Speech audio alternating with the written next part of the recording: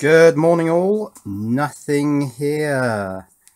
Nothing here. Well, apart from this stuff, light, because this video is all about light, specifically light from my desk lamp. So I've got the blinds closed and I've got my desk lamp switched on. Let's switch that off. Yes, it goes dark, and it's also got these different color LEDs, so you can have a sort of cool white, a mixed color, or a warm white. Let's take a closer look. So if I zoom away, you can see where the phone is normally mounted on that microphone stand with tripod head thing, but there's the desk lamp. It's an overhead LED lamp with different modes. Here are the buttons. Quite controversial this lamp was actually when I first got it. Don't know whether you remember that. I do. Now I don't use this lamp much because normally I like to work with daylight. So as I say, I've shut the blinds just for the moment. But when I do work in the evening, then it's quite nice to have this overhead lamp. But it does produce this rather sort of stark pool of light. And I was wondering whether that might be helped by having a second desk lamp. But let's just have a look at this first desk lamp for a moment. Here it is sort of folded up so you can see it. I've also removed the heavy weighted base. There's the lamp bit, and that rotates and all that sort of stuff. And this one is powered through this socket here. It's a 2.1mm socket by 12 volts. Now I'm pretty sure this came with a 12 volt mains power supply, but I've never used it because I use my 12 volts from my solar power system. Here it is. It's actually currently 13 volts because it's sort of overcast today. It's overcast every day. Let's switch this on. You've got these nice touch switches. That comes on, and then as I say, you've got these different sort of color warm white LEDs, cold white LEDs, and that one I think is a mix of warm and cold. So that's fine. Now my solar power system. Let's have a quick look at my solar power system. So this connector here goes back to here where it goes to a cigarette plug socket thing. There's a voltage monitor there, 13 volts.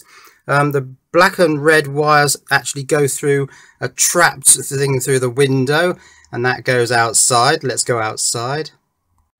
And those wires come out here, they go down here through a fuse and into these crop clips onto these bus bars, and under this rather manky cover we've got, oh what's that, 6 gel lead acid batteries all in parallel. They're all starting, the bolts are all starting to go a bit rusty there. I'll put my camera back on auto exposure. Yeah, that's starting to look a bit nasty. These sit on a shelf.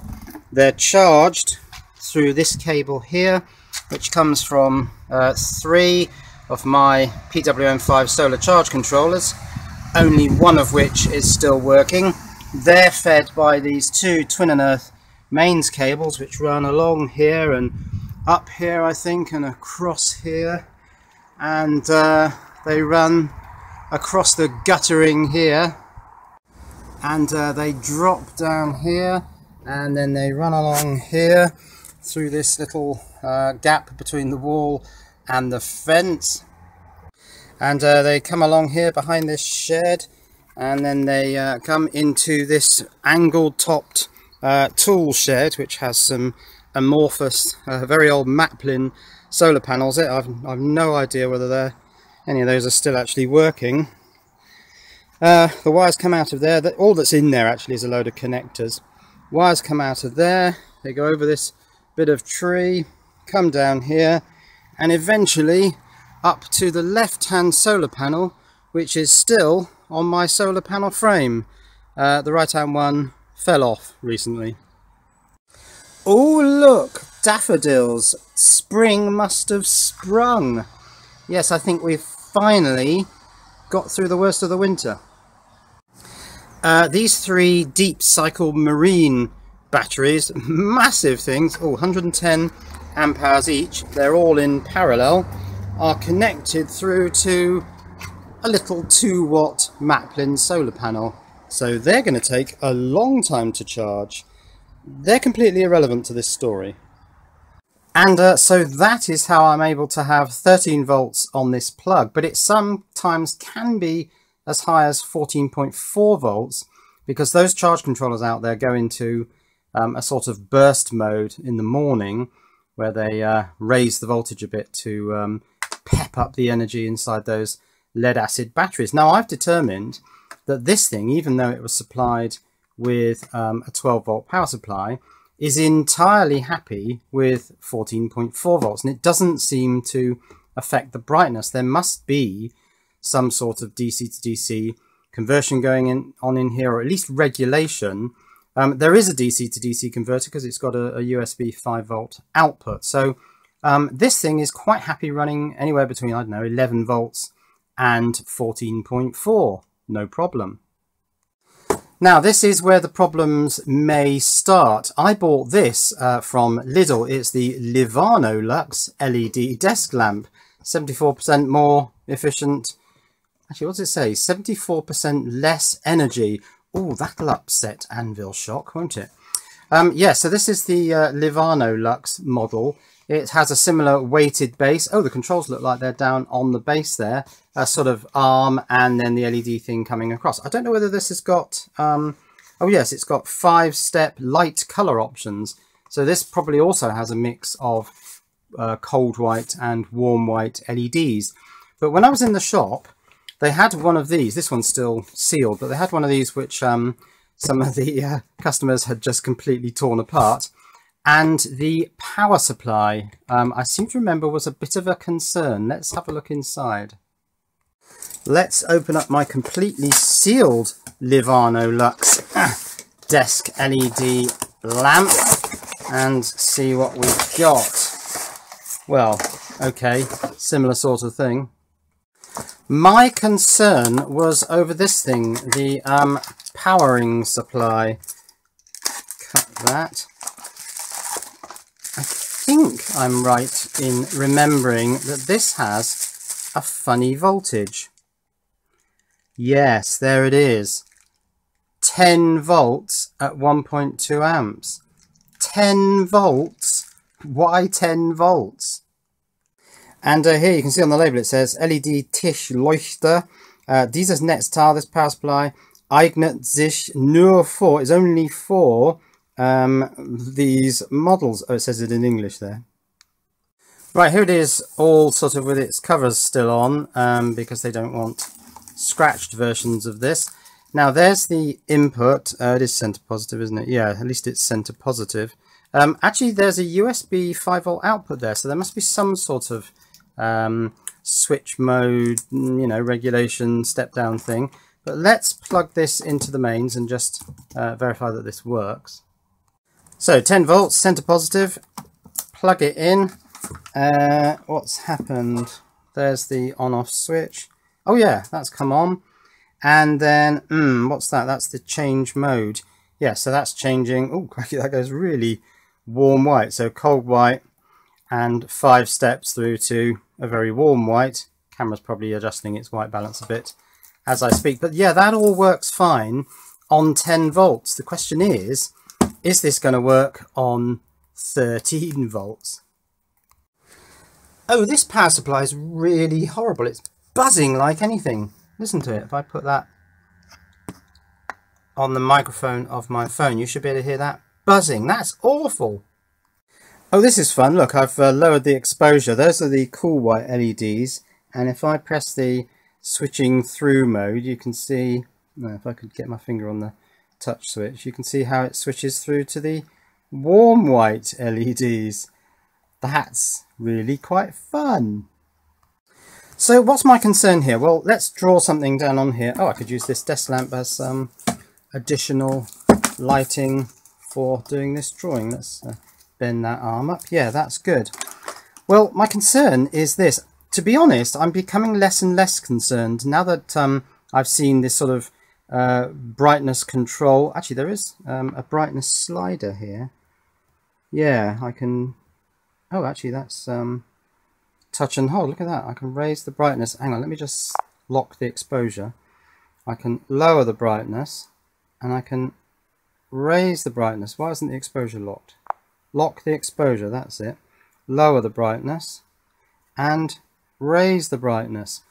Now, given that it's sort of being controlled brightness and the LEDs, the different colors of LEDs, I'm not so concerned, but this was my original concern. You've got 3 LEDs, white LEDs in series. This is typically how systems that use 12 volts work. Oh, that's a bit bright, isn't it? Okay, and these are, I don't know, 3 volts each, let's say. So you've got your 12 volts here, or 10 volts in the case of this unit, and you've got a resistor here to ground.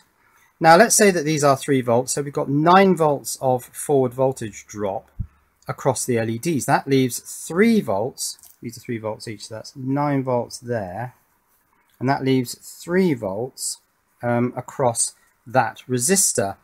Now if that 12 volts suddenly becomes 14.5 volts, this 3 volts goes up to 5.5 volts.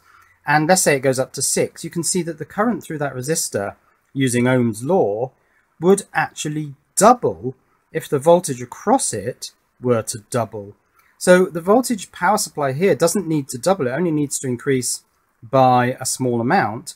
But because the voltage drop across the diodes is relatively fixed, it will vary a little bit due to different current, you get this massive change in current through the resistor. So the current through the LEDs can double even with just a few volts change on the power supply. Now I'm not so concerned now because I've seen this is regulating brightness using obviously some sort of well, I would imagine switch mode technique.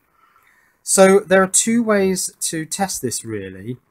One is to take it all apart, see how it's wired up. It's probably got some sort of controller in there. It may not have a chip number on it. The other one is just to sort of shove 12 volts in and see what happens. Yeah, so I mean on the back it says input 10 volts 1.2 amps. There's no sort of variation, there's no range of voltages given there.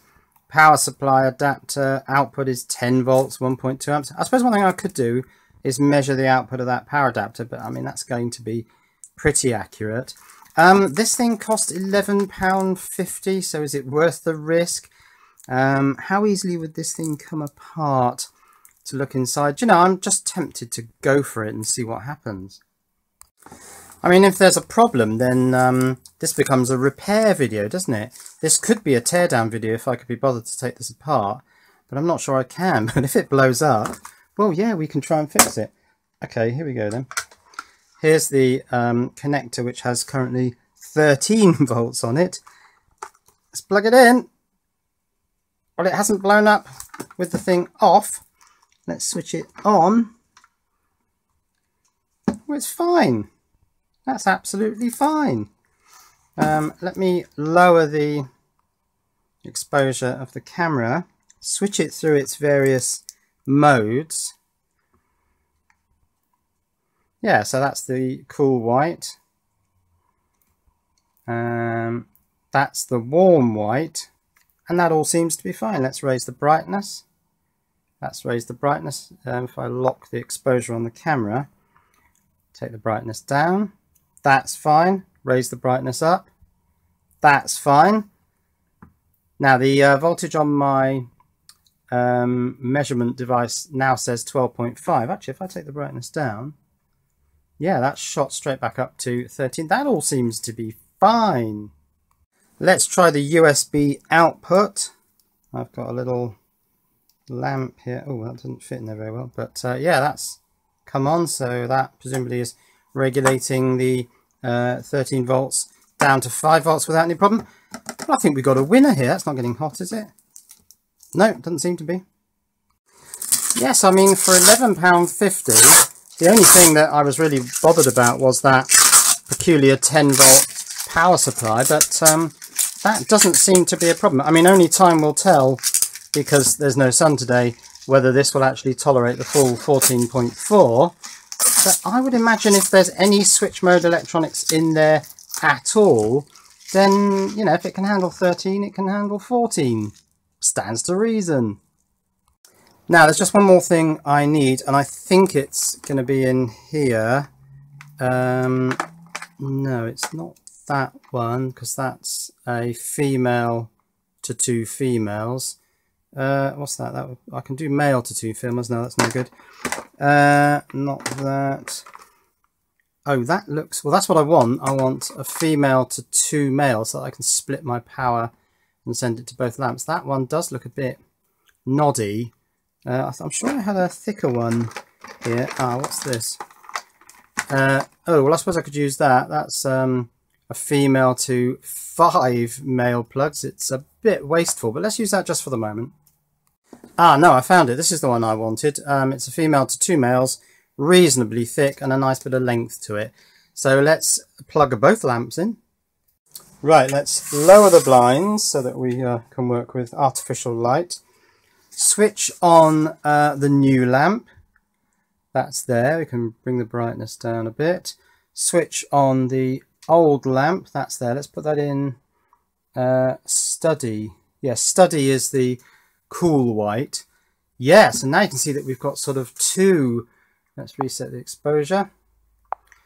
2 kind of highlighted areas of light rather than that single one. That does look better for filming.